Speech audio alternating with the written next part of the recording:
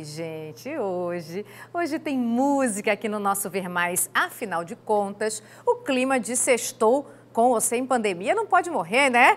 Vamos conversar então com a cantora Giana Cervi, que já está aqui ao vivo com a gente. Boa tarde, seja bem-vinda. Tudo bem com você?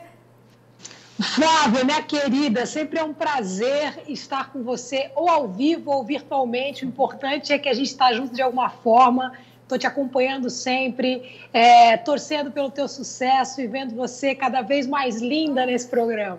Obrigada, Giana. Gente do céu, fiquei toda boba agora, fiquei até vermelha. Giana, você já vai cantar pra gente, mas antes, conta um pouquinho como que tá essa situação, né? Música, pandemia, os artistas não estão podendo se apresentar. Como que foi esse último ano? Flávia, esse último ano foi uma loucura, mas foi também um ano de descobertas. Quando eu soube, na semana que saiu o negócio da pandemia, que a gente ia ficar, a princípio, um mês dando aula à distância, eu endoidei, porque eu pensei, como é que eu vou dar aula de canto pela internet? Eu nunca fiz isso. A gente tem essa coisa do contato, de ver o aluno, de pegar no aluno e ver o que está acontecendo no corpo dele e tal. E aí foi um ano de descoberta, porque eu entendi, descobri que é possível, que existem aplicativos, que existem sites que te possibilitam isso, que você acha uma maneira de fazer.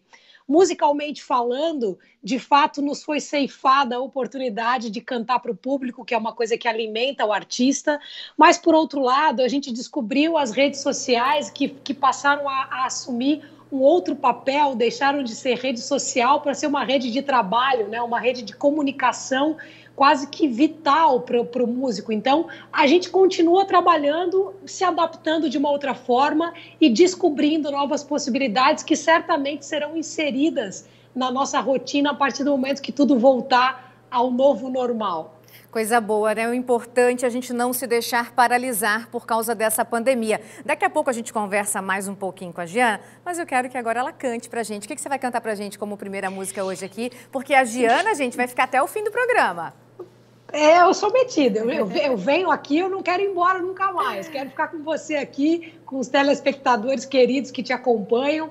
E como primeira música, eu vou cantar uma música chamada Da Fonte até o Mar, uma música minha, do meu parceiro V. Domingos, que inaugura um projeto nosso chamado Floradas e Cigarras, que celebra uma parceria de mais de 12 anos, e é uma música que fala um pouco dessa trajetória da gente, desde o momento que a gente nasce ali numa fonte pura, transparente, e todos os trajetos que a gente percorre, né? Tudo que a gente passa na vida até no momento que a gente desemboca no mar. Então, da fonte até o mar.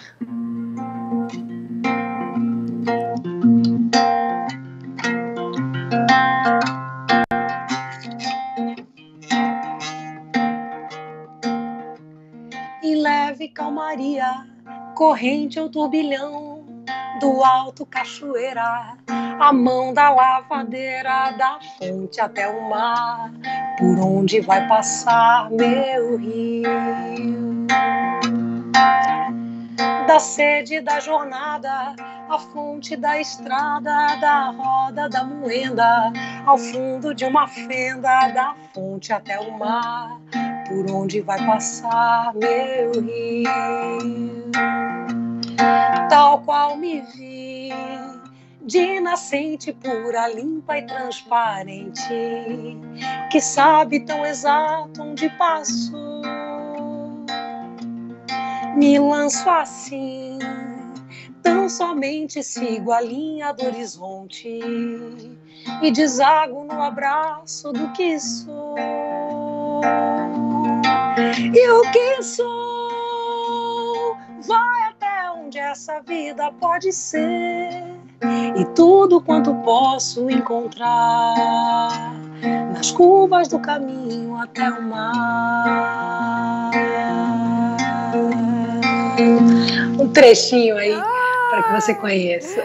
Obrigada, obrigada. Daqui a pouco eu volto contigo, não sai daí. Hoje a Giana é nossa convidada de honra, está acompanhando o Ver Mais de casa, está participando. Giana, antes da gente... A gente não, né? Quem canta aqui é você. Já estou querendo cantar junto. Explica pra gente essa questão do prejuízo na comunicação por causa da máscara. A gente que é jornalista, faz reportagem com máscara, sentiu muito também. E vocês, como que tá essa situação?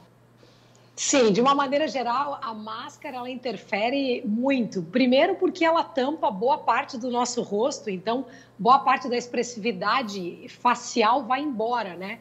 E a comunicação, ela não é só uma... Quando a gente se comunica, a gente não tem só uma comunicação verbal, né? Aquilo que sai da boca, né? Existe toda uma outra comunicação embutida aí, que é a não verbal, que são as expressões, né? A própria leitura labial também, que a gente acaba fazendo pela visão periférica, o volume daquilo que se fala, né? Porque a máscara funciona como uma barreira entre o som que sai da sua boca e o ambiente que você está. Então, algumas pessoas já sentiram e já relatam problemas de voz, muito cansaço vocal por conta do uso da máscara. Então, tem algumas técnicas, como, por exemplo, tentar deixar a voz um pouquinho mais aguda, articular mais, mesmo que a outra pessoa não esteja enxergando, mas uma articulação mais aberta deixa esse som um pouco mais aberto também e tentar aumentar a expressividade ao máximo que a gente puder pelos olhos também, né? Uma maneira de as pessoas compreenderem as nossas intenções ali. Então, tem um jeito de fazer, é claro que tem um jeito de fazer, mas de fato tem que haver uma adaptação na comunicação, né? Hoje em dia, com essa coisa de tanto tempo a gente usando máscara, a gente já tem aí algumas máscaras que vedam bem e que tem uma certa transparência aqui na frente, o que é muito importante, principalmente para quem convive com pessoas que têm problema de audição e que usam muito a leitura labial como recurso para compreensão. E agora sim, vamos de música. O que você preparou para essa segunda entrada? Eu vou, na verdade, cantar aqui uma encomenda do seu programa, porque você falou aqui que é o Dia Internacional da Felicidade amanhã, o que é muito maravilhoso. Eu compartilho com você de que a felicidade está nesses pequeninos momentos da vida, como você abriu no programa lindamente. Eu vou cantar uma música chamada Felicidade, do Marcelo Genesi, gravado já por algumas pessoas. Elba Ramalho também gravou. É muito lindinha, então vamos lá. Felicidade. Haverá um dia em que você não haverá de ser feliz, sem tirar o ar, sem se mexer, sem desejar como antes sempre quis. Você vai rir sem perceber, felicidade é só questão de ser. Quando chover, deixa molhar, para receber o sol quando voltar.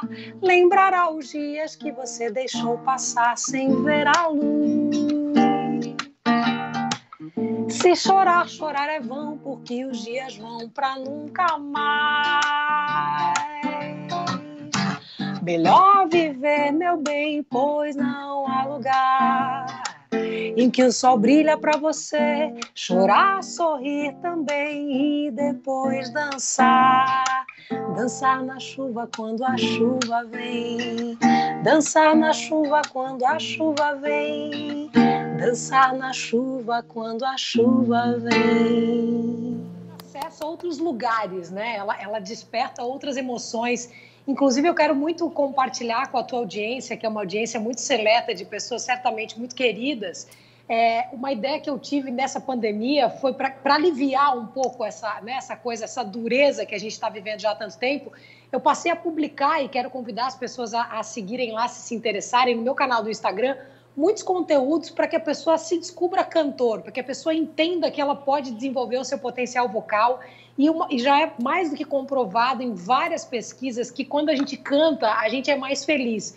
Tem uma liberação hormonal mesmo no corpo que traz essa sensação de felicidade, redução dos sintomas de estresse, redução do sintoma de ansiedade.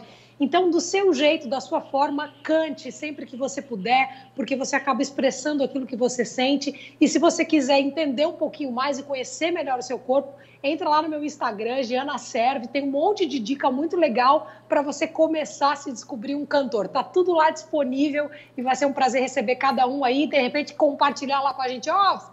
Tô fazendo exercício, já tô cantando melhor, vai ser muito legal. Gente, eu vou encerrando o Ver Mais de hoje e a responsabilidade de encerrar mesmo esta sexta-feira é dela, é da Giana. Uma boa tarde para você, um beijo no coração, um beijo também, Giana. Muito obrigada pela sua participação. É contigo! Julga não Porque o mundo dá volta e o vento que sopra muda a direção. Só entende, não foi por maldade, falta de vontade ou distração. É que tudo de fato acaba e eu sei, é difícil aceitar. Condena não, cada um sabe o peso da vida que o tempo coloca em sua mão. Ninguém entra na alma do outro por mais que se preste atenção. A beleza parece um amor que a gente esconde ou quer mostrar. Esquece não, que no palco da vida talvez trocaremos uns papéis. Sempre estamos sujeitos ao tempo do êxito ou do revés. E um dedo apontado de nada vai adiantar.